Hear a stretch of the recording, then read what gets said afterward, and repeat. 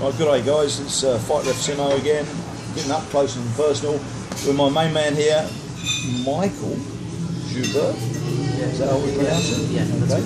But it's spelt Mikal but pronounced Michael. Yeah. That's okay. It, yeah. Now, gotta know, yeah. everybody calls you Bieber when you're fighting. Yeah. Where did and how did it? That I can see the similarity a little bit. That's about as far as it goes because I've seen Bieber on the pads and he's fucking hopeless. That started with my trainer Darren when I was doing Muay Thai. I think it was probably within Darren Kurovic? Yeah. Called you that? Okay. Yeah, he started it. So it's probably about a week out from my first fight. And I can't remember, I uploaded like a picture on Facebook. It was like, I think it was like one of my first profile pictures or something like that. Yep. And my hair was long. It was a very, very sticky photo. But and then they started calling me Bieber, and then he said he was going to do that for my first fight when he was going to like get the rep, the announcer, the ring announcer to call you Bieber. Yeah, and I was like, nah, it's not going to happen. Not going to happen. You know, everyone wants a cool fight name, and then yeah, he did it for the first fight, and I just kind of stuck. And everyone kind of remembers a really weird fight name. So. That's right. So all of a sudden you're Bieber, not Mikal. Yeah, and not just, Michael. It follows me everywhere, man. I think for a good 2 years I didn't even hear my name other than when I was at home, and even then, like, I don't say, "Oh, Michael," I just call you. Like, so it's it's funny how names stick because my missus, when she's angry, goes Simo. She never calls me Mark. You know, she just barks at me Simo. So it sticks, doesn't it? Yeah, and yeah, because also like where I was working at the Daily Fitness for a while. Yeah. And so obviously I knew Adam through fighting, and so he obviously told everyone the fight name. And, so yeah, it just followed me everywhere. So work, and now it's actually followed me at my new job now. Obviously, I know. You are not going to get rid of it, I swear, mate. I'm just hoping Ben doesn't catch on to it too quick. Oh, well. There's a few people at the clinic that's calling me that. This is going to be entered as Bieber. No. So, you've had how many years at Calsop? Well, fighting, I think it was 2.5. I was in my third year. Okay.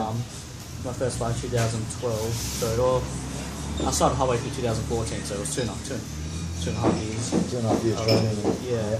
Okay. I probably started somewhere like September in 2011. I started training, and I just kind of told Darren at the beginning of 2012 because I think I was originally going to the army. Oh, so I just said, Australian army? Yeah. I was signing up. I was in the whole process, and I told Darren, this year I just want to have as many fights as I possibly can. And then as I was fighting, my things changed. I didn't quite really want to be in the army anymore. Okay. And then through that year, because when I first started, I was into like film and all that stuff, and then I started getting into health and fitness, and then started to become a personal trainer. So. And you're a personal trainer now? Yeah, I'm a qualified personal trainer. Yeah. Sweet. How old were you when you came in from South Africa? I was 10, and it was like a month, and I turned 11. How old are you now? 20. Okay, 10 years and half. Yeah.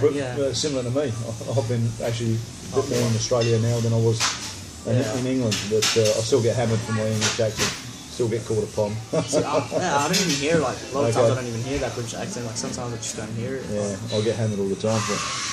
Okay, so did you do any fighting sports as a kid over in South Africa? Or, no? Picked all that up here? I was always, as a kid, like, super into martial arts. Like, I think every weekend I played, like, 10 Bruce Lee movies or Jackie Chan movies. And what, after you come here or before? No, as a kid, just growing up, I just loved martial art movies. I mean, I wasn't into combat sports or boxing or anything, but I came here and I started. I think it was literally a year before I started Muay Thai. I actually got into MMA. Okay, so you had about 15, 16 in Thai boxing now? Yeah, 15. Yeah. You win any titles yet? I won a state title. One of my last fights. Won the second last fight against Gang.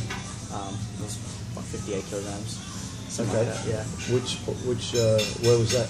What show? That was on Nemesis 8, I think. Yeah. Was that WKN? That was WA.